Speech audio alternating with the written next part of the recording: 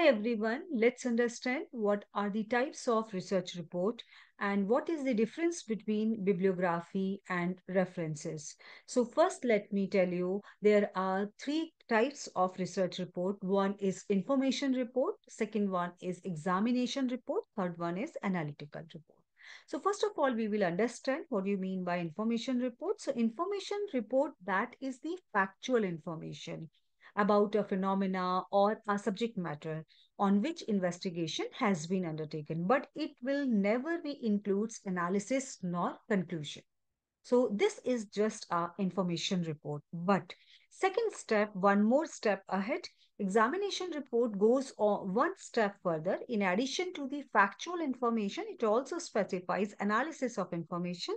It does not present findings and conclusion, but it would provide you analysis of information also.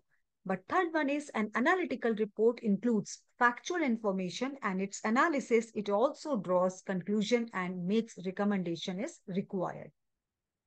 That means suppose we are going to take an example of any university. Suppose we want to know how many students are studying in this university. So we can ask them simply, you can provide us list of students along with their student ID, their surname, their father's name, and all these things, their gender, each and their course, each and everything they will provide you. So this kind of in a report, it is just a information report.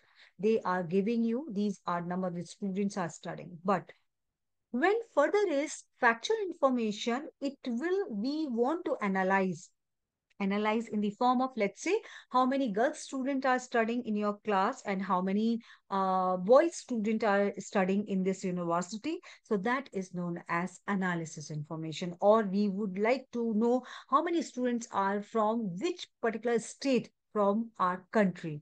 So that is also analysis of the information.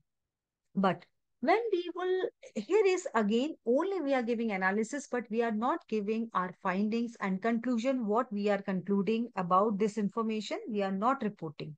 But when we are reporting all these findings and conclusion, so such kind of information is known as analytical report. So that means and recommendation if required. All these things are included. Such kind of report is known as analytical report.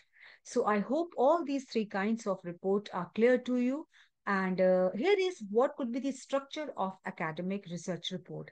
Here is, you can see this report is divided into three parts. One is front body, another one is middle body, and last one is back body.